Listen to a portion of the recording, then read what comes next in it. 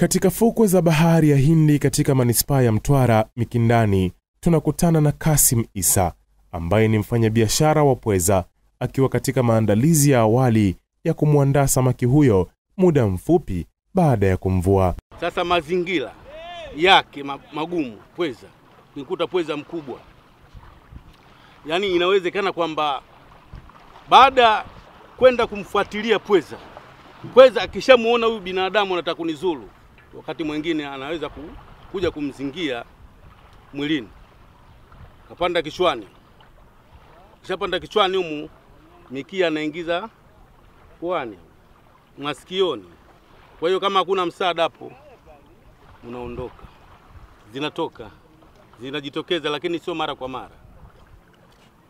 Zinatokea lakini sio mara kwa mara. Na mara nyingi sana kwamba wanakwenda kuchokoa pweza wanakuwa na support. Lakini katika kumwandaa pweza kabla ya kumpika, sharti mojawapo ili alike vizuri ni lazima apigwe ili kumlegeza. Na hapa Kasim anaendelea kueleza. Hapa tayari huyu pweza ameshatolewa vitu vyake vyote. Ameshatolewa vitu vyake huyu pweza, vitu vyake vyote. Yaani sasa hivi hapa ni tayari kwa kupigwa. Na akishapigwa inabidi asuguliwe huyu. Akishasuguliwa inatoka povu kama sabuni. Unaona? Anabadilika, anakuwa katika rangi nyeupe. Lakini mpaka apigwe. Kama hujampiga huyu, kama unakula bablish, mkumu wake na utatema. Au labda ukamweke kwenye barafu. Ushamweka kwenye barafu siku moja, siku ya pili anakuwa laini kwa sababu ile barafu ishamgonga, ishapiga. Baada ya kujionea maandalizi hayo yanayofanyika ufukweni mwa bahari, tunafika katika kijiwe maarufu cha biashara ya pweza manispaa ya Mtwara Mikindani, kilichopo eneo la Sweet Corner, na kukutana na Muhammad Ismail aliyeiona fursa na kuamua kujikita katika biashara hiyo. Hii biashara tumeanza sasa manake kama miaka 4 toka tumeanza. Lakini tulianza na mtaji mdogo, lakini tunashukuru Mungu mpaka sasa hivi tunaendelea. Kadri siku zinavyoenda, tunafahamika na watu mbalimbali kutokana na huduma zetu nzuri. Kwa biashara bado inaendelea vizuri. Wateja hapa tulikuwa nao wengi ni wanaume. Wanawake ni wachache sana. Kwa hiyo wengi tulikuwa nao ni wanaume. Watu wazima, vijana, wote tunao. Sababu ni chakula kizuri. Ni chakula kizuri ambacho kinapendelewa sana na watu wa pwani. Kwa maana hata wengine wageni wakija wamevutika nacho. Kwa hiyo ni chakula tu kizuri. Tunaweka jikoni kuweka maji, baadaye wanakuwa wekundu. Ukishakuwa wekundu tunajua tayari umeshaiva na kitu tunazimua tunapata sio. Na wakishachemka kama muda dakika 15 tunatoa tunaweka pembeni, tunaweka mafuta na kuanza kukaanga. Pia Muhammad Ismail akaeleza namna biashara hiyo inavyompatia kipato na kuzidi kukua kadri siku zinavyosonga, pamoja na kueleza mikakati yake. Kwa majukumu yetu anakwenda kama kawaida, pango tunalipa na maisha yanakwenda. Kwa hiyo tunamshukuru Mwenyezi Mungu. Tupo kawaida sana, hatuna matatizo ya kuzidi sana. Juu matatizo yapo kibiashara lakini ya kawaida. Lakini biashara inakwenda, tunamshukuru Mungu. Na wateja kadri siku zinavyozidi wanaongezeka. Na kipato kinazidi kukua. Kipato kinakuwa kidogo na. Changamoto zipo. Changamoto zipo kwa sababu changamoto ambazo za kibiashara maana yake kutokuja kwa wateja. Wateja wakipungua na biashara na inakuwa na changamoto yake kwa sababu vitu vingine vinakuwa vinabaki, sio manake maalumu kumaliza. Lakini manake guarantee kubwa manake ni tunamaliza kwa kila siku. Lakini changamoto ipo.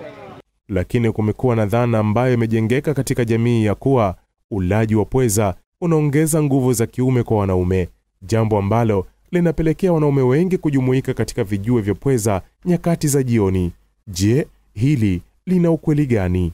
Hii supu ya pweza bwana Mudi hapa tunaipenda kwamba ni nzuri sana, na kama unavyosikia unavyoambiwa ndugu yangu kwamba hii inaongeza sana nguvu za kiume. Kama wanamwadaa wanaongeza nguvu za kiume kupitia huu mdudu. Na huu mdudu ni mtamu na ni mzuri kiukweli. Kabla ya kuanza kupenda nilianza kupenda kile nilichokuwa naambiwa. Unajua ile kwa sababu bwana ukini kazi yake sio mchezo. Kwa hiyo kaanza kunitengenezea picha. Ngoja nifanye namna yoyote.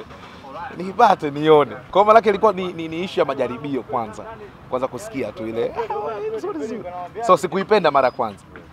Nilianza kuonja na mbona test yake, lakini ile imani sasa inavyoniambia bwana ukiona na jambo nataka kulifanya basi boost. Nikaenda sasa hata kama sina jambo la kufanya na navutiwa tu kupenda ile ladha, ikaanza kuniingia, nikaingia, lakini nikaenda mbali zaidi. Nachoshukuru nikaanza kugoogle kuangalia faida zake nyingine, nikagundua ina faida nyingi sana. Licha ya samaki huyo kuliwa zaidi na wanaume, huku mchuzi wake ukitajwa kupendelewa zaidi, lakini wapo baadhi ya wanawake ambao hujitokeza kijiweni hapo kujumuika katika ulaji. Huyu hapa ni mwanadada Rebeka Mbuta, anayejumuika na vijana na wazee wachache kwa ajili ya kujipatia pweza. Anaeleza kwa nini anapendelea kitoweo hicho, pamoja na kukiri ya kuwa humuongezea nguvu mwenza wake. Ukiwa na ulaji wa pweza, pweza ni kwanza mtamu, pili ni mzuri, yani mtamu mzuri, mchuzi wake na upenda mzuri, wanaongeza nguvu mwilini. Kama sababu nikitoka hapa nikishakula pweza na mchuzi wake na kwa niko strong, niko imara. Yani shughuli yote naweza nikaifanya na nikapiga kazi vizuri tu. Na wanivutia nini watamu kiukweli. Wengi wanasema ndio hivyo inaongeza nguvu za kiume. Na wengi nawaona wanapenda kuja kula. Harriet Kipuyo ni afisa lishe wa mkoa wa Mtwara.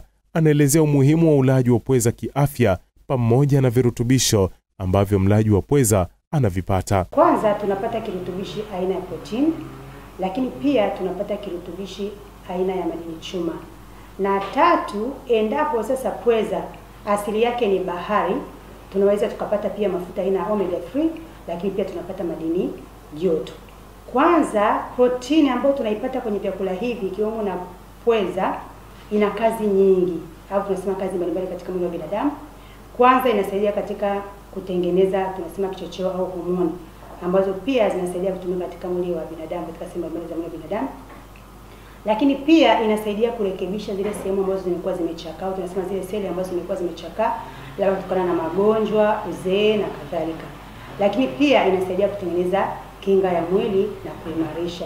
Lakini unaambiwa ulaji wa pweza ni muhimu sana kwa kina mama wajawazito kwa ajili ya kuimarisha ukuaji wa ubongo wa mtoto, kama anavyothibitisha afisa lishe. Tunasema 90% ya ukuaji bora wa ubongo inatengenezwa na mafuta ya omega 3, lakini pia na iodine kitaalamu.